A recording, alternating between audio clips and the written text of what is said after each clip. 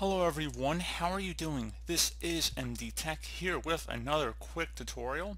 In today's tutorial I'm going to show you guys how to resolve if the Windows 10 login screen is not appearing or a password option field is not showing up on your Windows 10 device. So it should hopefully be a pretty straightforward tutorial, and without further ado, let's go ahead and jump right into it. So there's going to be a few different methods I'm going to go over in today's tutorial. So let's just say you have your lock screen here and you don't see your password. All you have to do is perhaps just drag your mouse down. So just if you hold down your mouse cursor and just slide it up, you notice now you have the ability to sign into your account. Another thing you can try if you're unable to see this, or perhaps it just goes back to a blank background screen for the lock screen, you can try tapping the Control Alt Delete keys on your keyboard at the same time. So again, Control Alt Delete at the same time. You might also just tap on Control Alt Delete, and now you see we have options here to switch user, to sign out, to lock this computer as well. So it gives you additional options as well, so you can always try switching the user, and then hopefully then you would be able to have access to user accounts listed here, as you can see on my screen. So just giving you guys another option there. So let's say you're able to sign into your computer but you're having some kind of issue.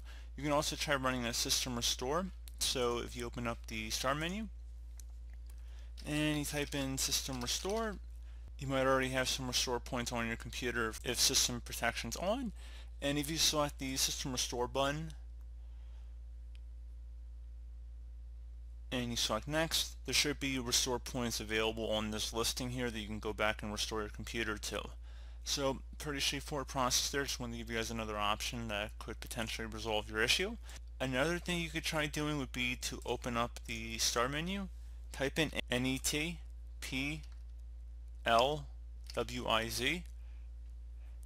You want to go ahead and run that command, so just go ahead and left click on that.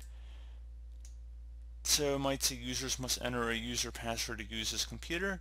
You can keep that check marked or uncheck marked. I mean, it really depends on what you want to do there. So you might be able to find some success by modifying this here.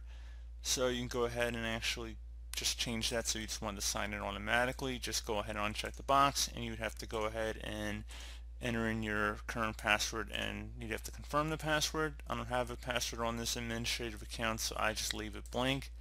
But just to give you guys an idea. So just bring another potential fix out there for you.